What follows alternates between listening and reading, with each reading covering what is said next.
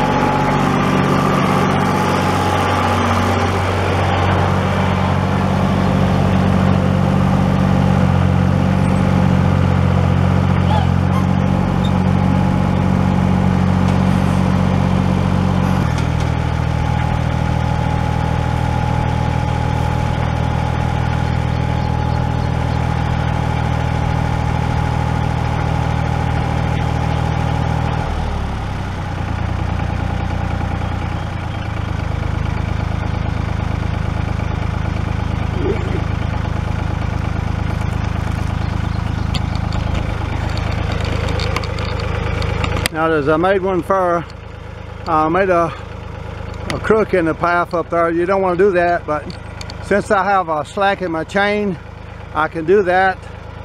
Since I got some slack in my chain, I can do that. Not much, but a little bit, very slowly.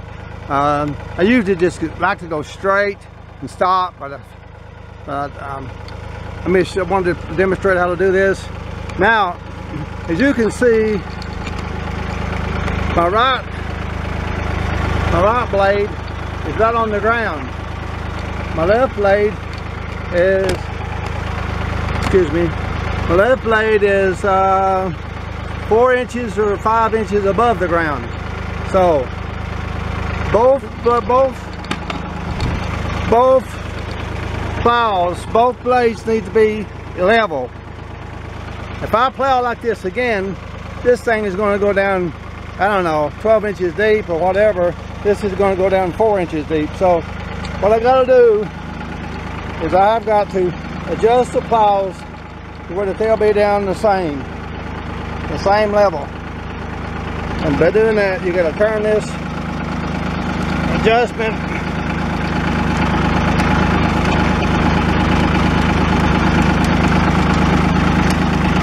both plows are going to be down on the ground at the same time. That's what you got to go for. You got to get these level.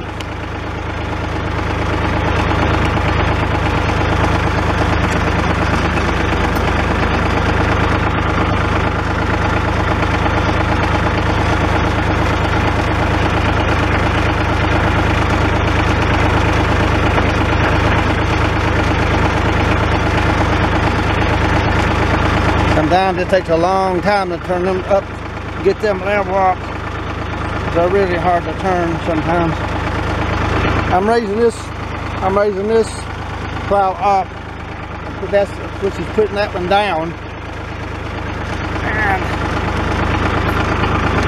This is a must do, or you will not get your garden plowed, you will not get your field plowed up correct. Okay, let's see where we at here.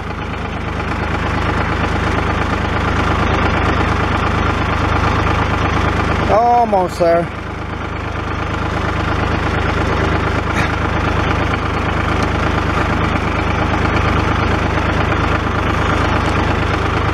Almost there.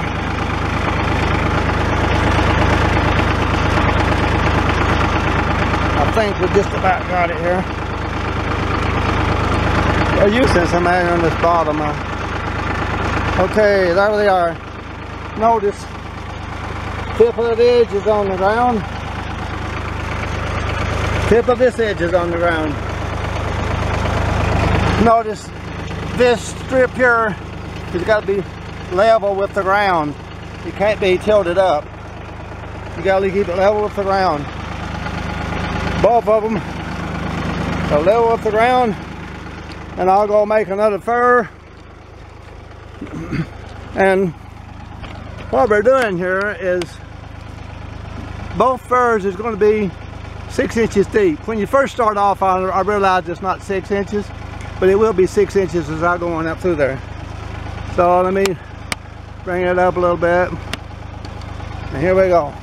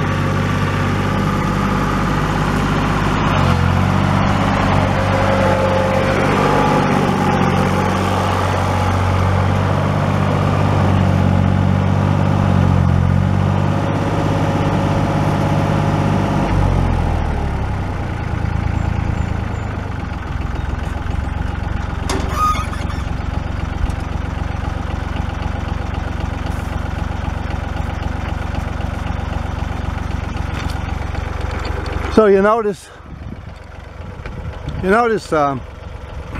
when you adjust your plows, when you make your first furrow, you notice how the tractor is setting like this. The tires are in the, that's why, because the tires are in about an 8-inch ditch. So starting off with, I had the plows, the bottoms of the plows equally, and when I made the first furrow, it's like this. So I had to raise my plows back up to make them level again. So from now on, I'm gonna plow these, I guess whatever this is, 2 or 3 acres here. It's gonna take me quite a while because I can only make 32 inches a go. So that's how you adjust your plows, is be sure that you have the both ends down. See how that back wheel is down in the ground there in the ditch? This plow has to be the same way. These plows has got to be both. If you don't adjust your plow, if you make your first furrow, this back plow here is going to be high up off the ground, 4, 5, or 6 inches. And this one's going to be way down in the ground. So, and remember, I'm pushing the dirt over this way. Dirt's over this way. I'm going to go all through there, pushing the dirt over this way. I'm going to go up, bring my plows up, drive back, get in the ditch, and push all my dirt back that way, because I want to keep my bottom level. I could go through the middle, go back and forth and have a big ditch in the middle, or I could go this way, plow this way and come back on this side and have a big, in the middle of it, have a big heap in the middle. I know one guy, bless his heart, he's got a lot of acreage, and he hired a tobacco farmer for years to do his tobacco, and after he sold his tobacco out, he said he's got a big tractor. This is an 81 model 1050, which pull a 260 inch plows easily, but and he's got a big tractor. It's twice as big as that. Got two or three.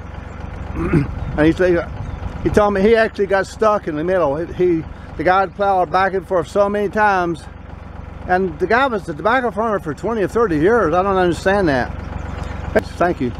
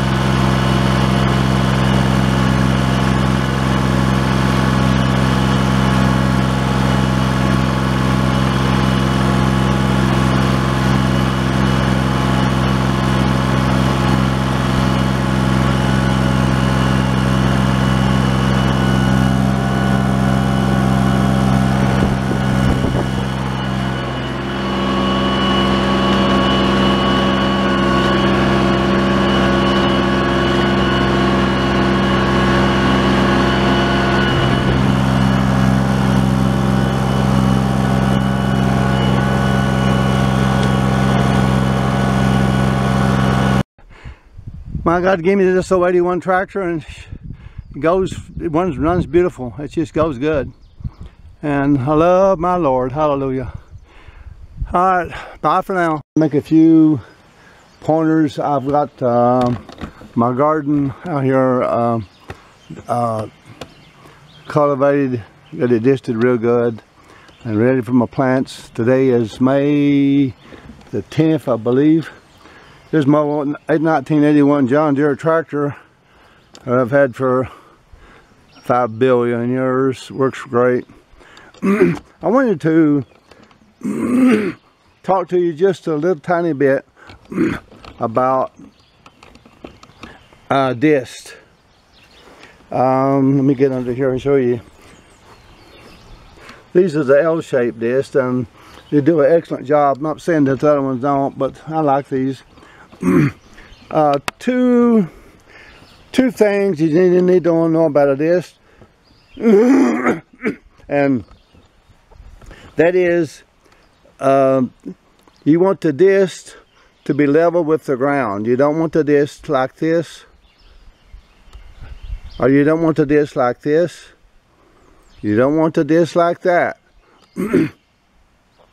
If you have your disc, if you have a disc like this, then this is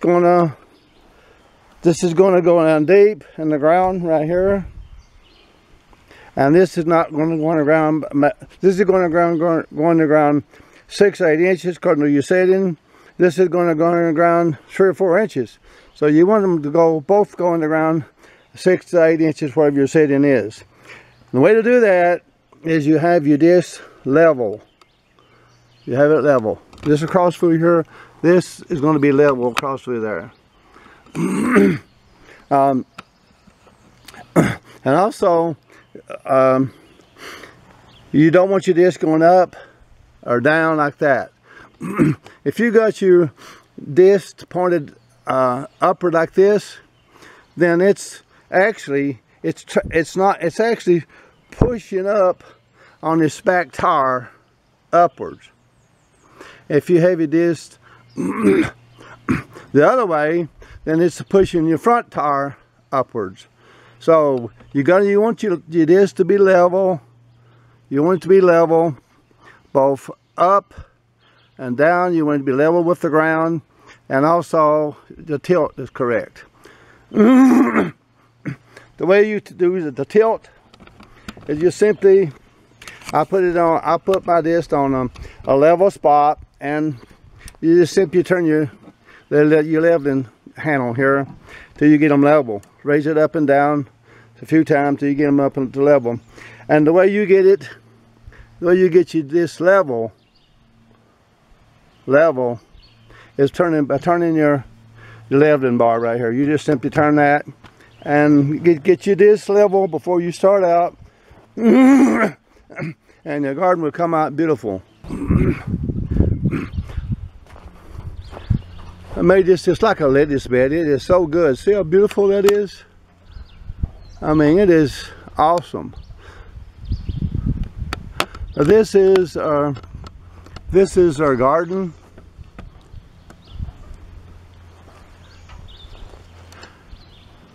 The watermelon patch is 3 times this big, or maybe 4 right now.